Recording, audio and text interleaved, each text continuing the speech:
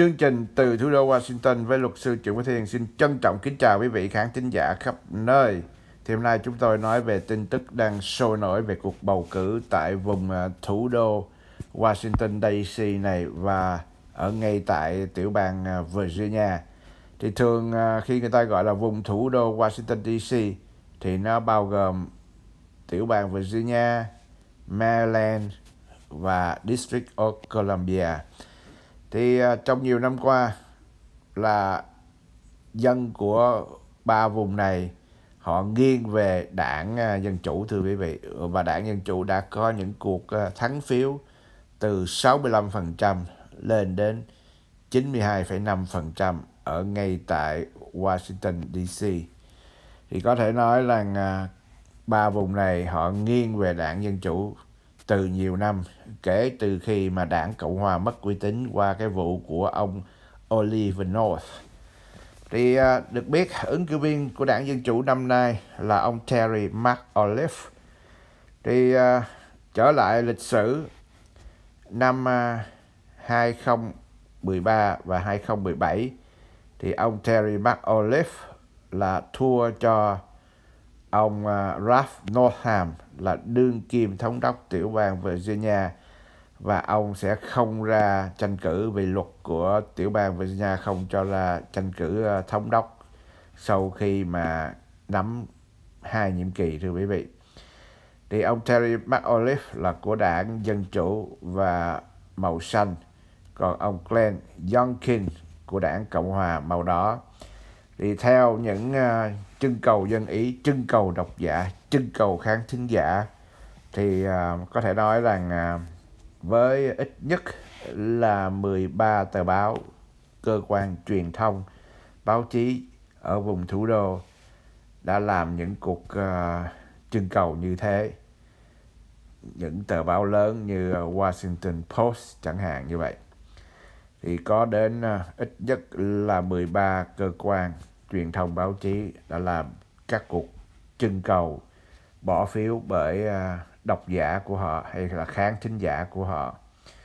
Thì có thể nói rằng qua những cuộc trưng cầu đó thì cho thấy là đảng Dân Chủ với ứng cử viên Terry McAuliffe là 48,3%. Còn đảng Cộng Hòa, ông Youngkin là 43,3%.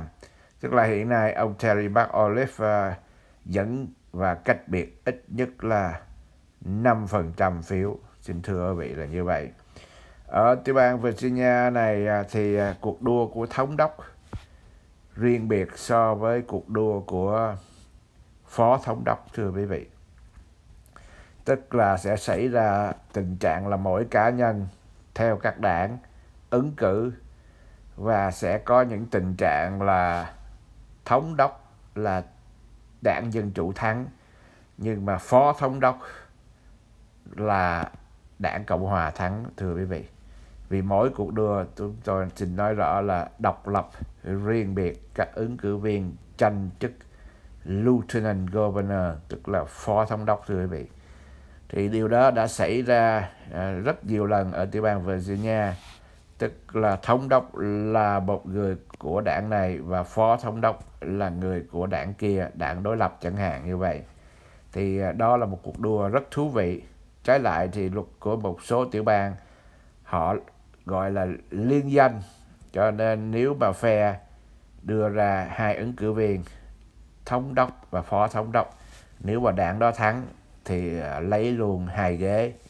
Còn ở tiểu bang Virginia này thì có những cái tình trạng tréo cẳng ngỗng, thống đốc một đảng này và phó thống đốc một đảng kia đối thủ. Thì họ nghĩ rằng với cái phương thức tréo cẳng ngỗng thì 2 đảng sẽ kiềm chế lẫn nhau và tránh đi những cái tình trạng lạm quyền, hoặc là cái tình trạng mà sai sót, sai số, hoặc là những cái tình trạng mà bao che lẫn nhau. Tuy nhiên được cái này thì mất cái kia. Tức là đảng này có thể nhòm ngó đảng kia, nhưng mà cũng dẫn tới cái tình trạng mà chúng tôi cũng đã nói nhiều lần, đó là đa nguyên sẽ dẫn tới một cái tình trạng mất đoàn kết, thưa quý vị.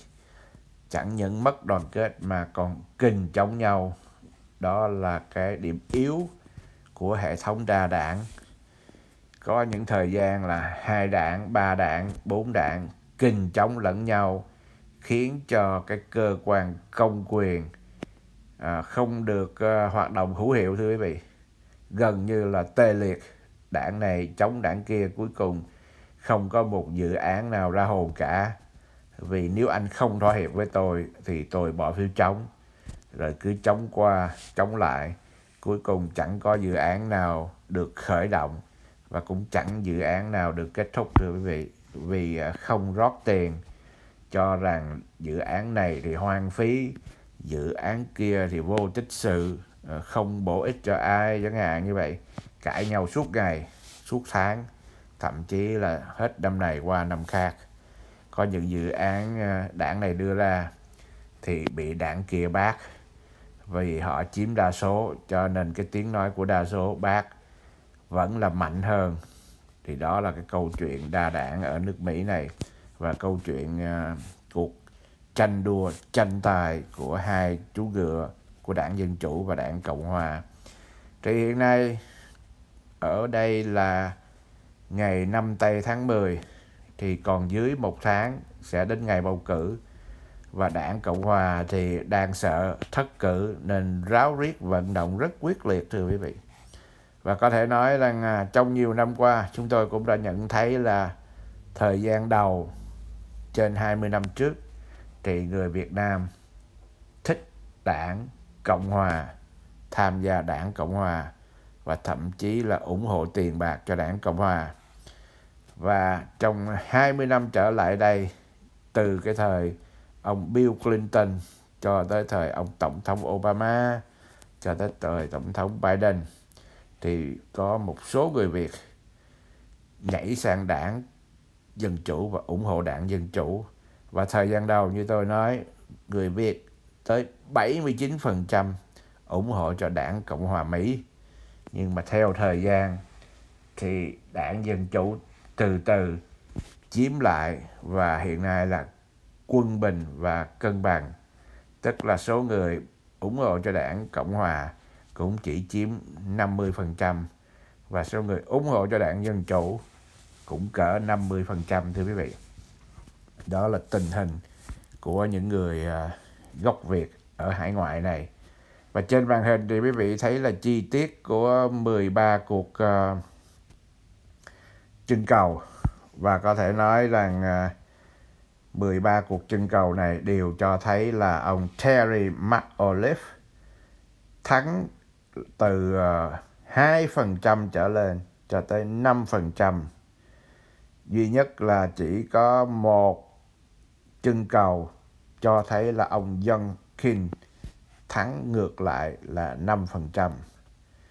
Còn có những trưng cầu cho thấy là ông Terry McAuliffe thắng cách biệt lên tới 89% cách biệt, thưa quý vị. Đây là một con số rất khủng khiếp, cho nên không có gì ngạc nhiên khi mà đảng Cộng Hòa hay là những thành viên của đảng Cộng Hòa hay là những người ủng hộ cho đảng Cộng Hòa đang ráo riết tung chiêu, nói xấu, nói bậy, nói không đúng sự thật, thậm chí là chụp mũ vu cáo cho ứng cử viên của đảng Dân Chủ là Terry McAuliffe.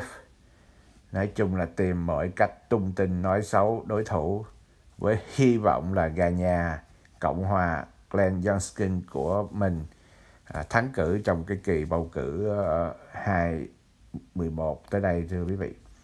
Có thể nói rằng là cuộc đua nào cũng rất quyết liệt, vì hai bên phải bỏ rất nhiều tiền, nhiều công sức đi vận động quảng cáo, đầu đường xó chợ, chỗ nào có đông người là người của hai phe, 3 đảng, 4 đảng. Ở đây chúng tôi nói là đảng Cộng Hòa và đảng Dân Chủ là hai chính đảng.